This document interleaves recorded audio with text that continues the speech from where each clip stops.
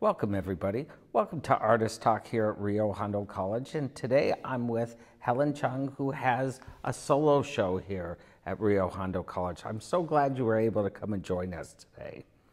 Thank you. I want to start with, you've had such a great life and such a great life in art. And so I'd like to first talk about how you got into art. You started very young. Well, yes, I went to Art Center when I was 17, when I was still in high school.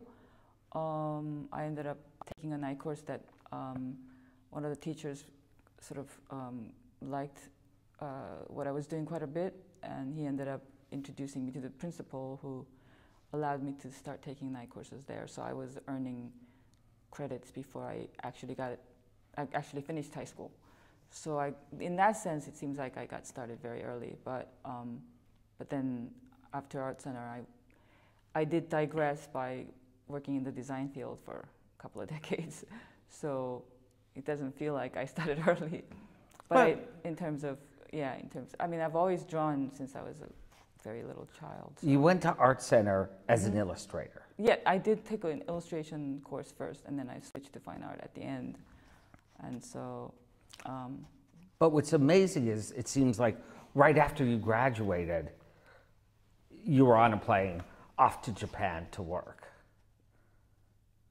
Yes, actually that was right before I graduated. I still had 2 semesters left, and I remember one of the teachers, Philip Hayes, he was the illustration department chairman. He already had offered me a job to be a teacher for a figure painting class, figure drawing class in Art Center. But I thought I wasn't sure what I was going to do, so I said I'd think about it.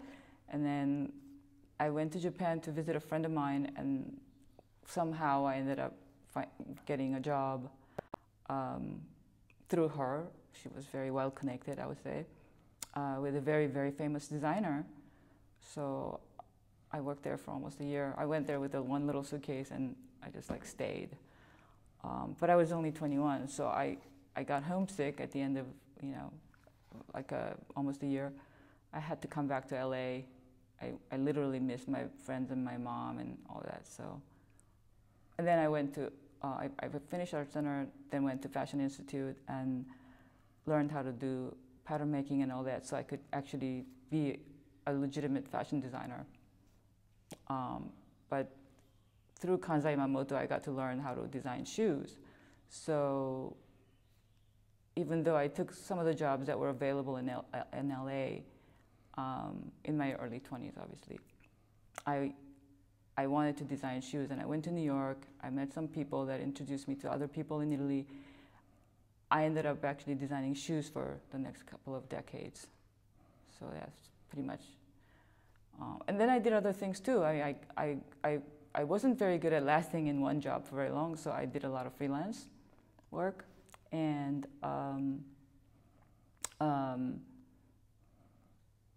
eventually, some of these freelance jobs, they were really great for the time being, but I think I wanted to have my own company. I think I had a giant ego. So anyway, I ended up having a company of my own, designing shoes, and that lasted a little bit of time. And then I also had an opportunity to design handloom sweaters. People sort of invited me to do these gigs that were kind of cool deals for a very young person. So that's how I spent my 20s. But you're being modest. You work with some amazing people in Italy, in France. I mean, You were a young kid coming out of art school that all of a sudden was on this wonderful track, across the channel. Yeah, I mean, at the end, I think I was lucky. I lived my life, I lived sort of the life that fell into my lap, let's say. And when I had to go out of my way to look for different kind of things, designing for people, let's say, I was starting to get very, I think just the whole corporate environment bothered me very, very much. So towards the end, I was kind of thinking about coming back to making art, which is what I initially studied, and that's one of the things my high school teacher really sort of rooted for me to do. It's like, you have to make art. This is what you're supposed to do. But I digressed, and I was very passionate about fashion and all that, but the corporate sort of environment and this thing called product placement that started happening very much in the 90s. I ended up, I was very happy I was happy to solve problems for these other people, because it was kind of a, the one sort of problem being like, it has to be wearable and it has to be aesthetic, but I wanted to come up with my own problems to solve in the end. So I came back to making art. I just threw in the towel, but it was all sort of, I would say, predicated. I mean, it was very much a reaction to also my, maybe the longest relationship ending by him passing away. So I needed a big change, and it was like the perfect time. I didn't care if I were going to make money or not. So I got rid of my day jobs, and I just cold turkey started making work at home, without a studio yet. But that's a big thing. You dumped Europe and got back on the plane and reinvented yourself. Yeah, I did a lot of traveling. I was like, man, I'm done with traveling. But 2009, I started making art solely, and I remember having like Rosamund Felsen come over and liking what I was doing and things like that, and she's soon closed, but she gave me really good feedback. And now you're back in LA, and have been. You have to figure out, okay, I'm going to be a fine artist now. I do consider fashion a great art form, but it's very different. And now I'm going to create sculpture and paintings. How did you come up with what you wanted to make and a game plan? And how did your career in fashion influence, and obviously there is an influence in the art here in this gallery.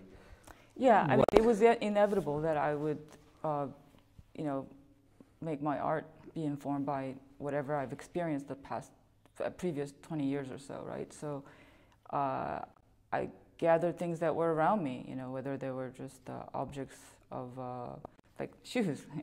I decided to make shoe boxes that were exactly mimicking the shapes of shoes. So that was the first thing I had in mind. I had kind of a very specific ideas of what projects I wanted to make, just getting into making art. Like just getting in, just deciding I'm an artist, this is what I'm going to do.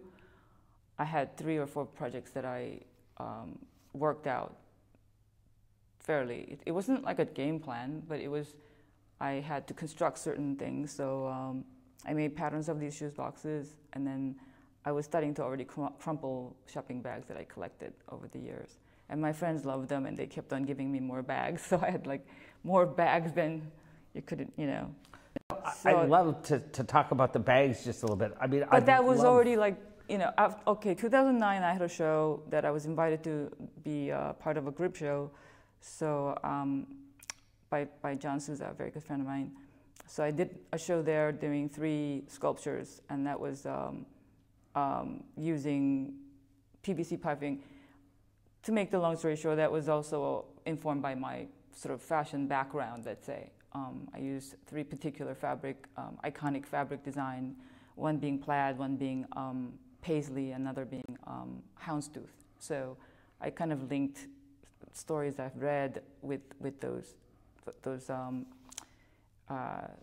designs. But after that, I was continuing to work on 3 or 4 projects that some of them actually had to depend on enough funds to make, so they're kind of still, they were put on a shelf, but the shoebox and the shopping bags things were already kind of in the works. And then finally, 2014, I was invited to do a solo show at West LA College.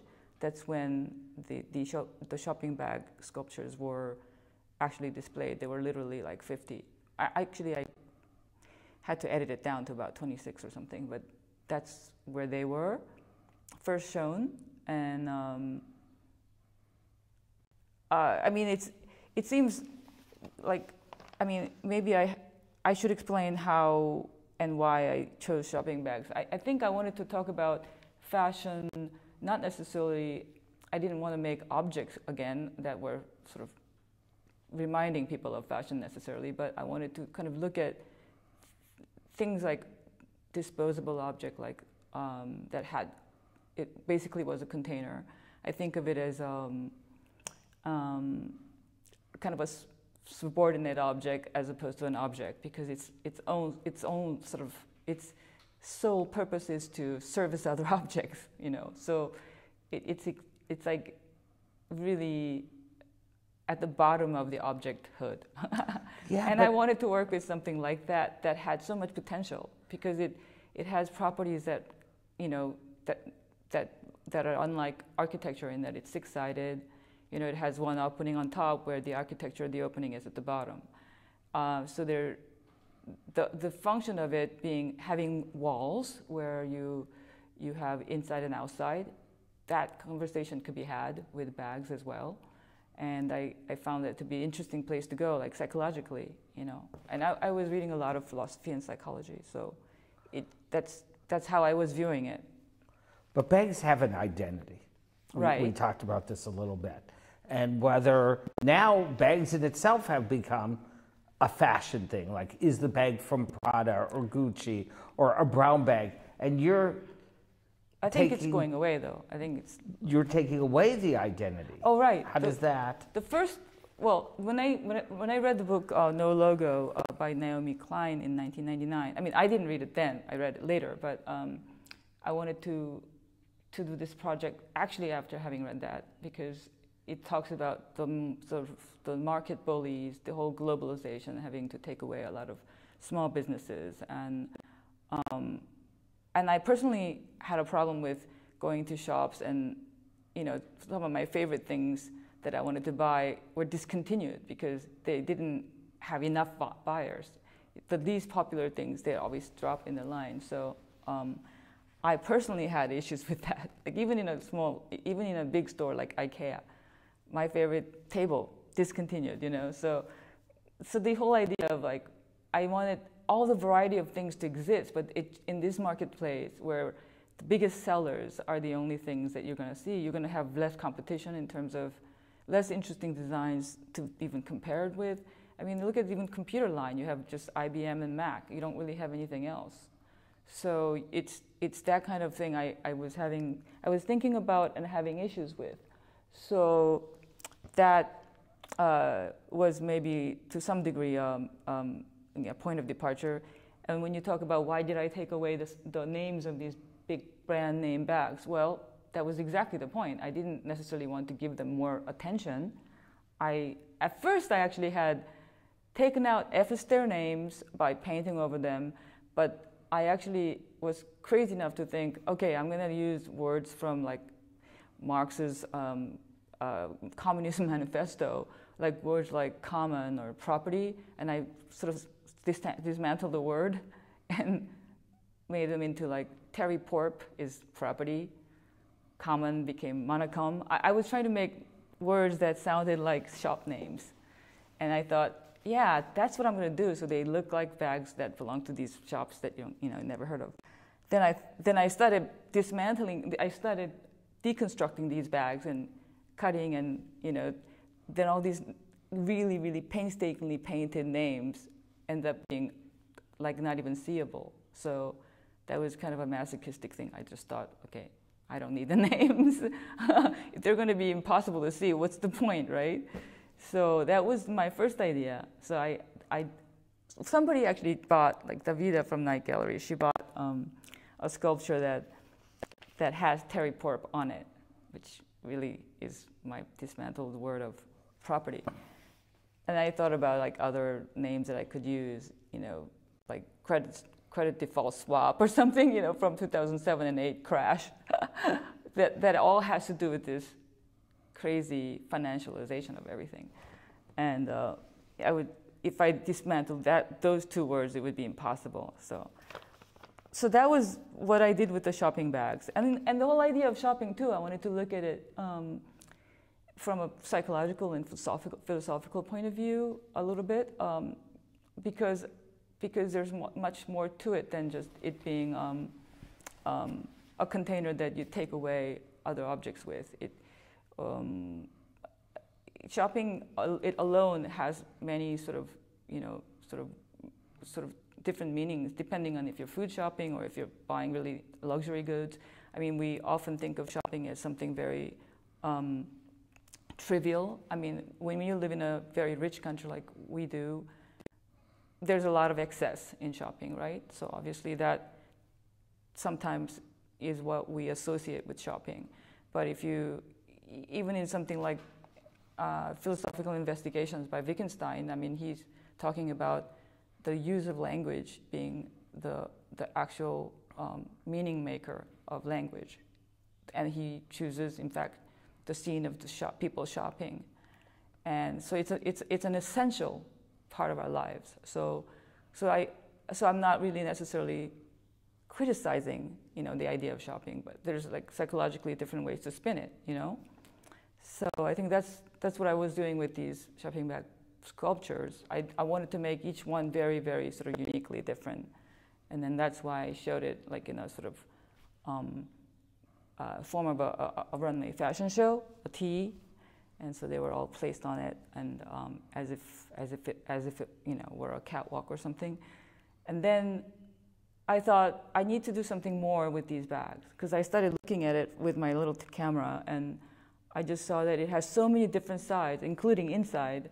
So I stuck the camera inside, and I came up with a whole line of photographs, and that's what was the second offshoot of these shopping bags. And I don't know if you can show some of those.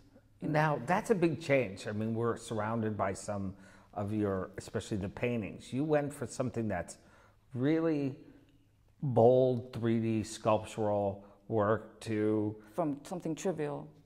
Right, from something that's sort of discarded, something, but not so much anymore. I mean, I have young daughters, and... Well, they're probably going to become collectibles, because there's going to be less and less of them available, because now everyone's going to use fabric bags too. So there's... Her croissant comes in a super fancy bag. All girls love bags. It's a feminine thing. It's insane. I don't get it. You pay more for the bag than the croissant. But you managed to transition from these great sculptures into a whole new body of work. Can you tell us how... About the paintings or the sculpture? Both the photos and the paintings, how they fed into each other and how you made that artistic decision. Right. So when actually a friend of mine gave me a studio visit, whose work also I really, really love. He was looking at them, and he was saying, Jasper Johns, I totally get it. Like Jasper Johns was a very famous statement: take an object and do something to it, and then do something else to it.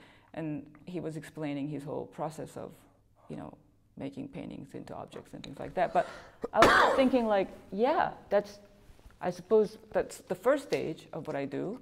But then I think that's what you see a lot of the times, making the medium itself important in making an object. Like you just do a bunch of different things to one object. And that itself becomes art. But I'm probably doing more of this, where I take an object, idea, or material, and I like to sort of not necessarily do something to that alone, but take that and examine it from different views, different angles, different maybe even material, and just spin off of it into different bodies of work. So it's just a point of departure, just a starting point, and then I can re-examine it from a different material. That's why these paintings are, that's how they were born. Now, for our audience, and especially the students in that, going from 3D to 2D, are you looking at an angle, photographing it, putting it into a computer, or do you just find the side you want and No, these are definitely, that's why they don't necessarily look like one side that you would find when you're looking at the sculptures, because when I'm looking at them, from life, they're actually like a little object that's like a little creature in front of me. It's almost like taking It's not too different from doing my portraits, but because it's an inanimate object, there's no particularly like one side, like a person's face. I mean, meaning like one feature that I want to capture or anything. So I end up, my eyes actually wander around, and I do end up seeing many sides at the same time. Maybe not at the same time, but each time I look, it's hard to concentrate on exactly where I was I was looking earlier, you know, few seconds before. So it ends up being that I can capture multiple sides at the same time. And I ended up liking that, and I purposely actually even turn it and then incorporate that into, make a composition interesting. So they're like just a loose interpretation of a still life. And the whole idea behind that is that I want to include every side. I want to be very, very treating every side of a sculpture, you know, with equal attention. So it's like a super democratic move, actually. Well, I mean, I think it's mainly because I am always interested in leveling things to where there's no hierarchy in what view we prefer and what is a better side, what is a back side or front side, or what is inside and outside. So I'm always trying to sort of make that very blurry. So now as artists, we have, and this is something all artists or most artists have to deal with it at some point. You made this huge jump and change. You went from sculpture to photo and paintings. You have a wonderful following and a great group of collectors that just love your work. How did they respond to that change, and how's that going for you? Oh, well, I wouldn't say I have a huge amount of collectors, but I have some collectors that do support me and in certain things, and I'm very grateful for that. I've found, how does it work for me? How did you find, a lot of times, sometimes artists, when they switch from one body to the next, like I consider you sort of more of a Renaissance artist. When I'm in your studio, you have all these projects, whether you bring them to, you're always experimenting. And when you make a larger change, sometimes artists are like, no, I just want that. Why are you doing, you know, well, collectors that? Yes. And how did that work for you? That was a big change. I think there are those people who would prefer me to stay in one place longer.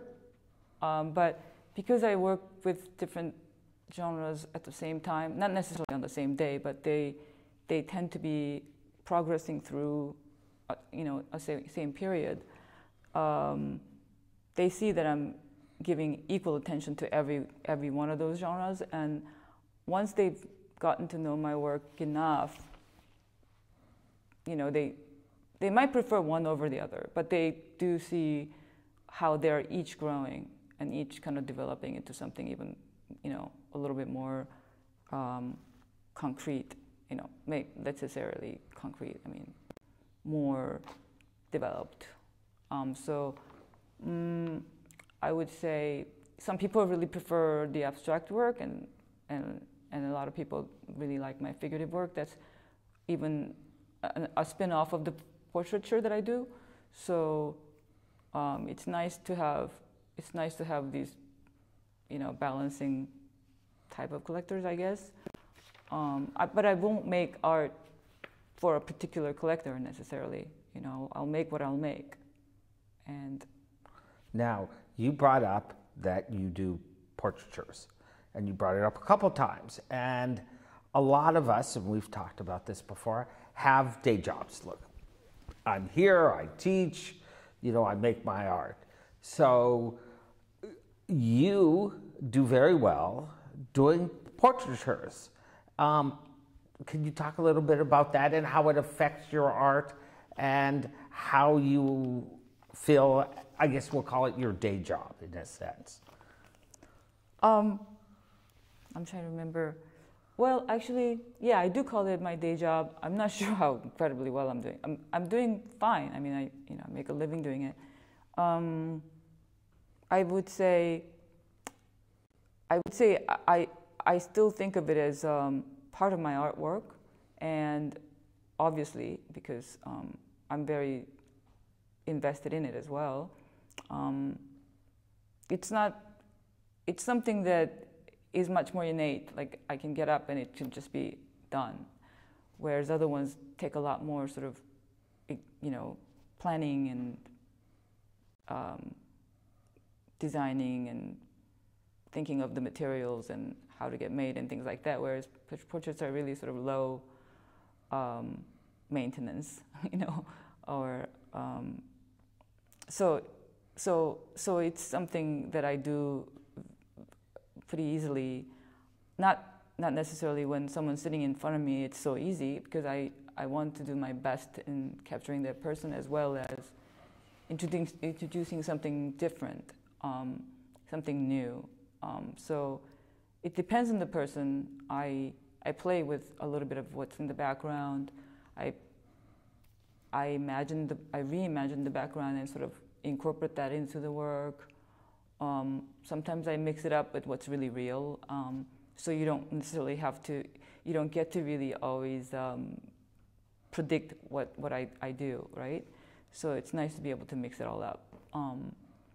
And if I'm invited to someone's house for commission work, I think that they like the idea of me capturing their environment too. So, because their whole room represents them. So I'm more faithful to that in that sense.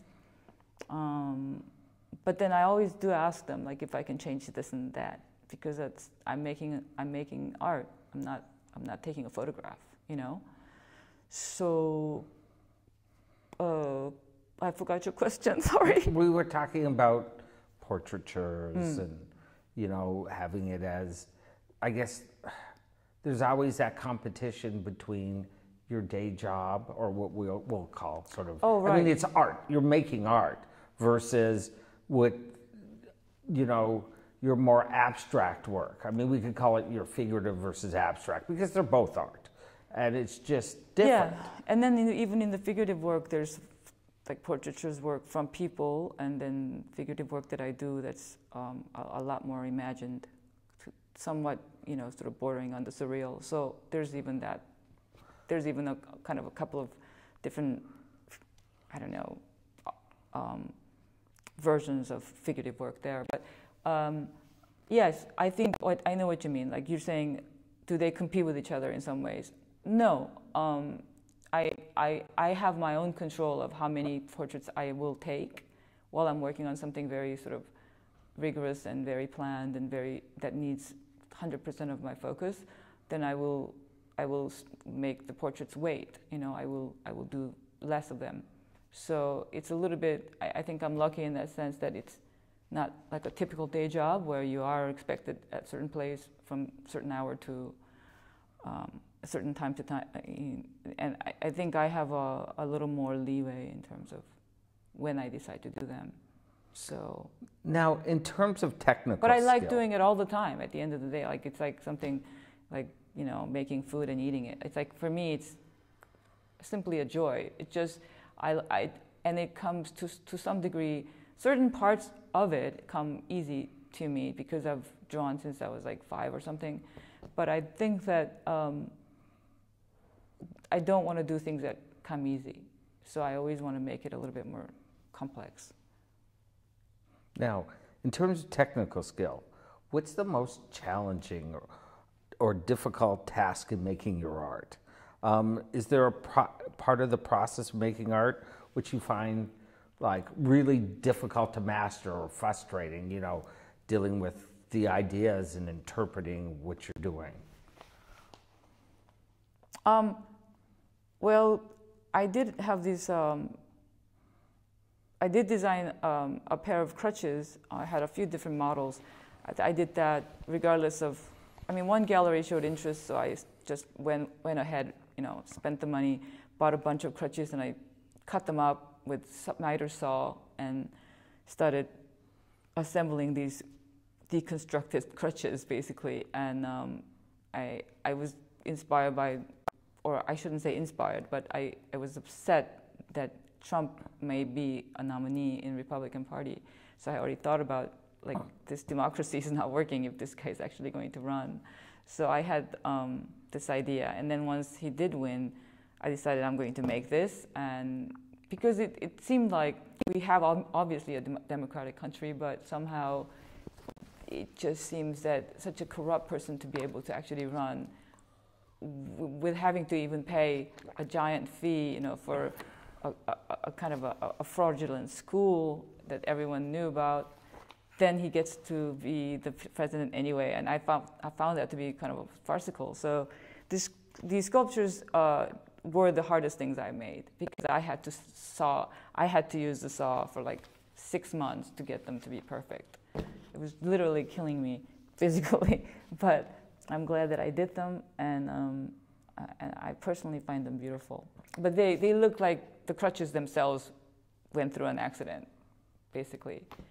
But part of it is also sort of autobiographical, because I was klutz my whole life, I mean, and I was falling and having accidents all the time. So I had a few sets of crutches already in my garage from different accidents.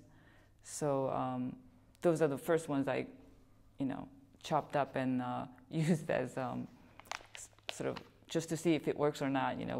What could I do with them?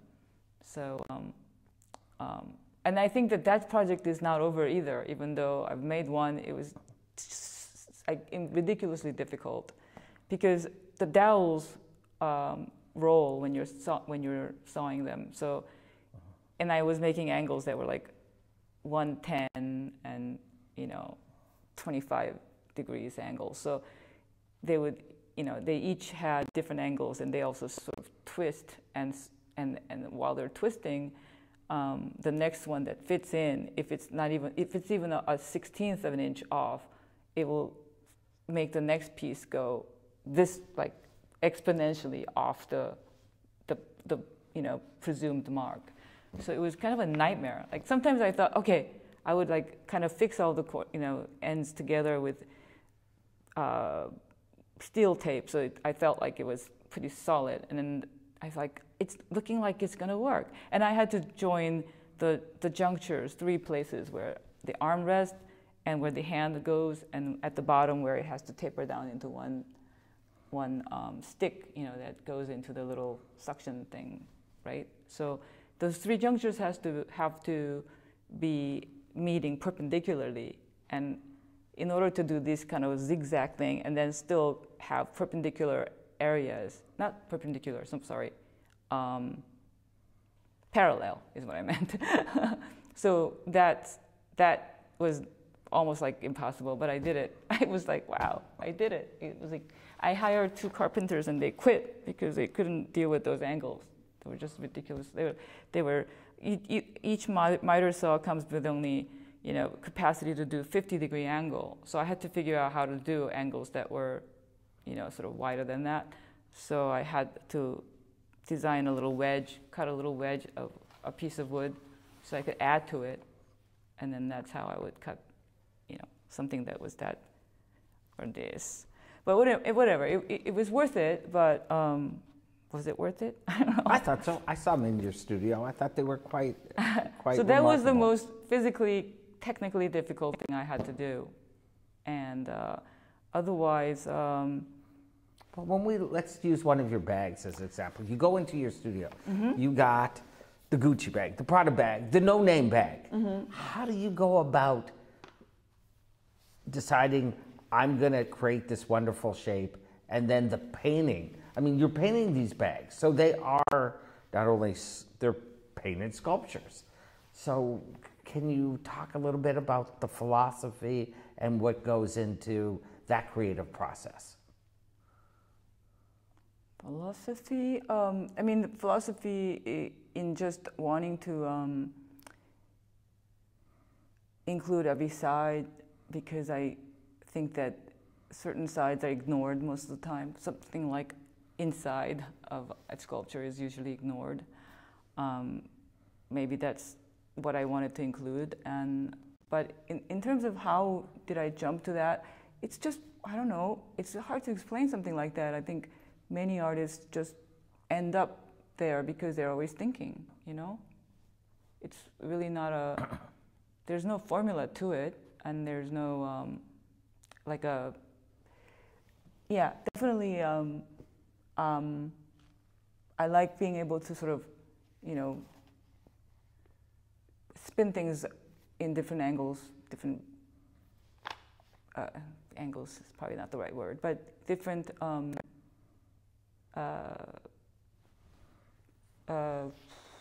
I mean, yes, changing mediums is one thing, but I like being able to observe something and then sort of comment on it with another object, you know? That's what I feel like these are. Always paint the bags?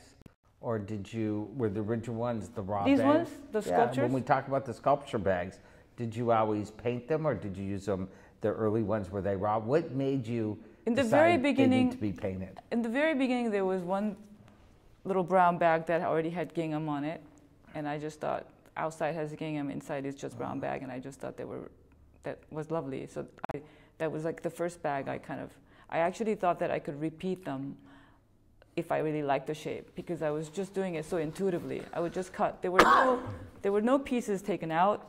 There was nothing added. So it was just its own body is all I was working with. So I'm being like very faithful to the bagness. And so I would, sort of cut some things, and then all I used was staple. There was no glue involved. And so that one kind of had this inside turn out and things like that, so I could see the inside as well as the outside. So the inside was the not printed part, and the outside was the printed part, right? So already I kind of had an idea, okay, I'm going to paint other bags that are all the same size. So I would know which is the outside and which is inside.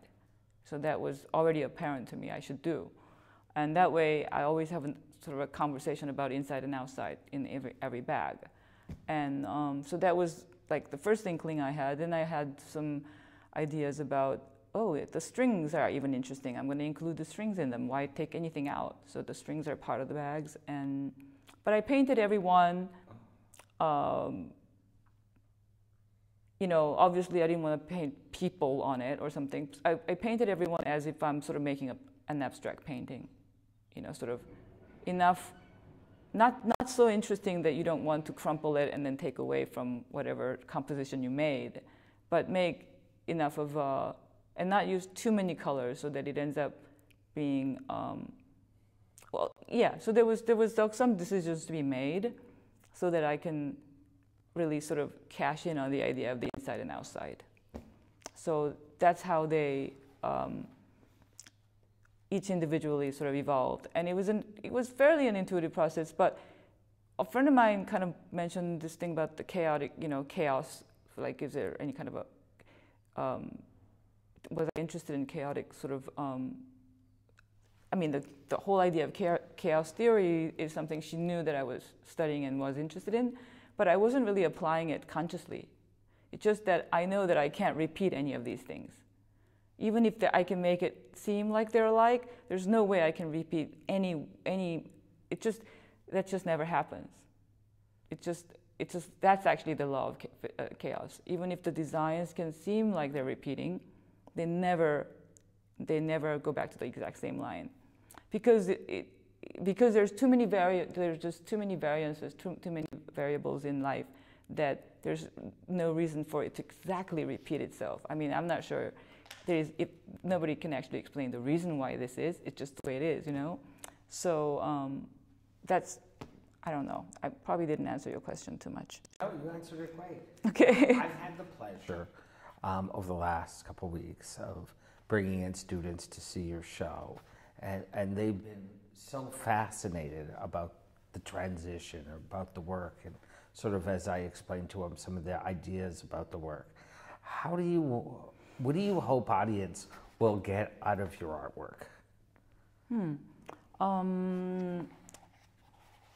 I think I'd be very flattered if they didn't just like, they weren't just drawn to it from sort of its aesthetic appeal, but they were actually interested in what I was thinking about when I made them. If they were curious enough about, well, what drove her to do this? Are there messages in it?